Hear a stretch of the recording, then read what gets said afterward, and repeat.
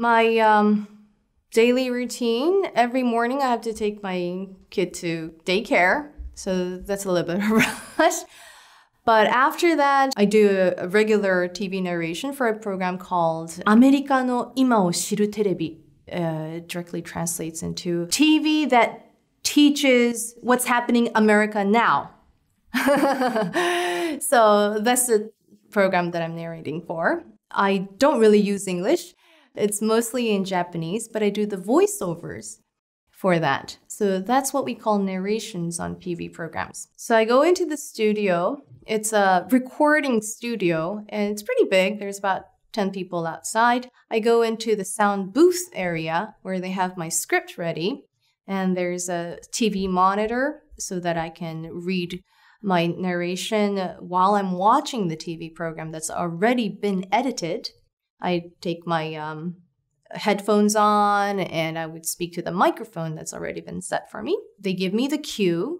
They give me a red light that blinks, and that's my go. I read all the narrations, and it has to be exactly where it's supposed to be on the TV screen. So that's what I do. It tells me all these time. So if the narration starts from, for example, 00 to 012, then I would have to read a couple of sentences or something within that time frame. They would say, okay, or can you do that again? And that's my routine. Sometimes we also do the voiceovers. So if we're playing the CNN program in the Japanese TV program, then we voice over everything that's said in English into Japanese. So my narration's in Japanese for that program. So usually that only takes about an hour. So I leave the studio, I have my lunch time, and then I go into another job. So if I have an MC job that day, if it's for example, a gala dinner party event that I have to MC for, then that starts around 7 to 9. But there's a rehearsal, and it depends on how long they want to do the rehearsal. But very big events, they want you to come very early. So the rehearsal could start around noon or 1 or 2 or 3, usually at least 2 hours ahead of the program.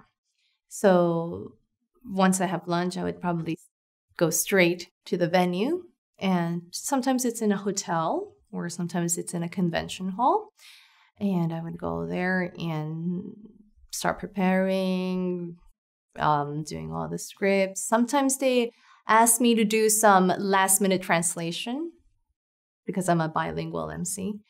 And so I do that for them. And yes, I do the rehearsal. So I go into the venue. They usually give me a room for me to prepare. And so that's where I do my makeup or relax. Sometimes they prepare a makeup artist for me, but usually I do it on my own. And I change into my clothes.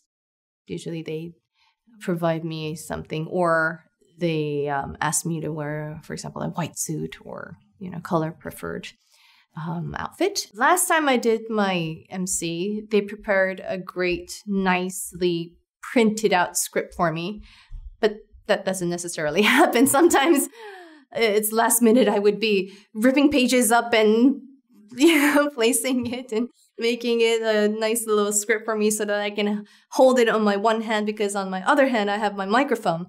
So you always have to be prepared, because you have to kind of flip the pages while you're talking on your microphone and stuff like that. So I do the preparation at the rehearsal, and then I'm usually in back of a podium if it's like a formal gala, and I place my script there.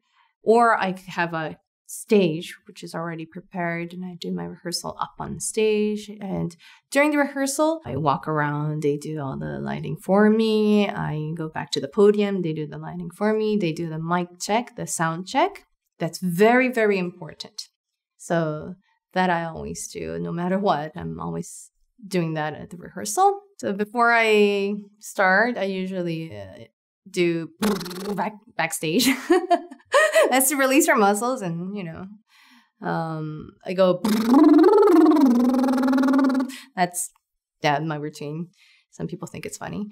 And then I'm there. The first thing I do is smile.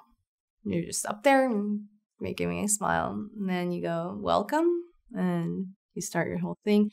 One thing I'm always prepared for is that I memorize the event name. That's important, right? You don't want to be reading the whole script the whole time, and no, you can't get anyone's attention if you're doing that. So at least for the first line, welcome, for example, to the 100th anniversary gala dinner party or something like that. I mean, it's not that long usually. But you have to make sure that you get the correct pronunciation of the name of, for example, the company or the name of the speakers. So after I'm done with my event, I would usually rush to the daycare to pick up my daughter, and then I go home, prepare her dinner, and then put her to bed. And finally, when I have time on my own, I love watching movies. So I'm either on Netflix or Amazon Prime. And that's my favorite time of the day, just relaxing, watching movies. I also watch movies because I have a radio program that we introduce movies. So part of my work, but it's my, pastime hobby.